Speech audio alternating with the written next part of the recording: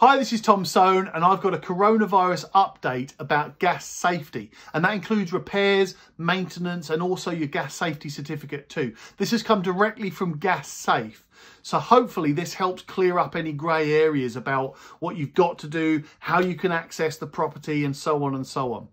So first of all, remember this: the gas safety at your property is still a legal requirement and it's essential. Gas safety engineers are also essential workers, or key workers, whatever we're calling them at the moment. Now that means that you still have the same legal requirement to carry out repairs, maintenance and get your gas safety certificate done on your pipework, your flues and your appliances at the property. However, the government will now let you renew your gas safety certificate up to 2 months before the date of expiry. Why? Well, first of all, the gas safety engineers are going to start to become more scarce. As they start showing symptoms, they come into contact with people that are infected, they get infected themselves, and self-isolation, all of those things. That means there's going to be less engineers that can carry out the work. It also means that you can book that well in advance of the expiry. So if your gas safety certificate is due any time in the next few months, start steps now to get it booked in, because otherwise you're going to find yourself running out of engineers, running out of time really quickly.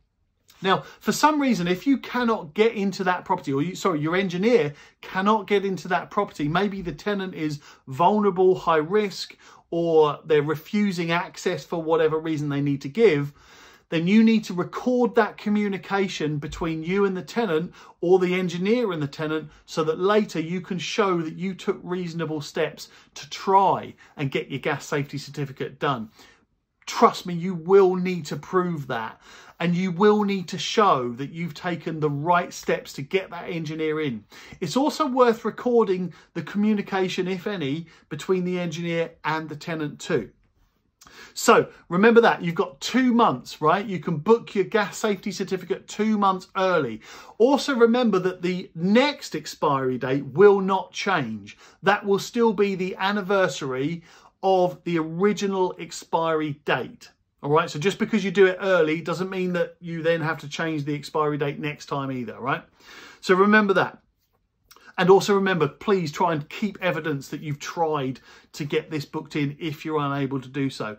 A quick point for gas safety engineers: if there's any gas safety engineers out there looking, then you will have the choice of doing your own risk assessment as well. And you should also prioritise the high risk cases. So I'm led to believe. But also you've got to follow certain things like staying 2 meters away, taking necessary equipment like gloves and masks and all of those sorts of things. But if the tenant is self-isolating themselves, or they're showing symptoms, or they've been in contact with someone who's infected, apparently you get to make the choice of whether you do that work or not. So hopefully there's some really good engineers out there that are still carrying out this work on behalf of people that need it done. And if there's any tenants watching this, try, please help your landlords out as much as they can, because they're still legally required to do this. And if you can help the engineer in any way, maybe you can distance yourself from the engineer and so on. All of those things that you can do. Now, there is a gas safety advice line. So get your pen, and I'm about to tell you what that number is. But that gas safety advice line is for anybody who needs advice on what they can do. Tenants, landlords, engineers, anybody. You ready? You got your pen? So the number is 0800 300 363.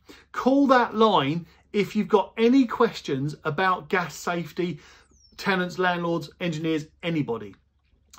Just give me a shout. I'll try and help as best I can too. You can contact me in the normal ways at Pink Street, either tom@pinkstreet.co.uk, or do you know what? Drop me a message through Facebook if you need to.